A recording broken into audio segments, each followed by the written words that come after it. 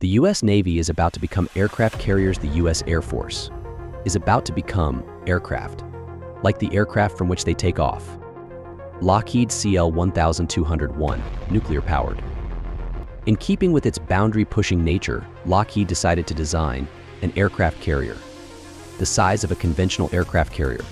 This aircraft or carrier would weigh 5,265 tons and be as tall as a 14-story building. To achieve such a massive flying structure, the design included a 1,120-foot wingspan and a 560-foot fuselage, about the length of 2.5 Boeing 747s. From start to finish, the Lockheed CL-1201 could amazingly be powered by 4 massive turbofan engines, running on conventional jet fuel to an altitude of less than 16,000 feet. At this point, nuclear power from the onboard reactor would power the aircraft for 41 consecutive days without refueling or having to land for even a second.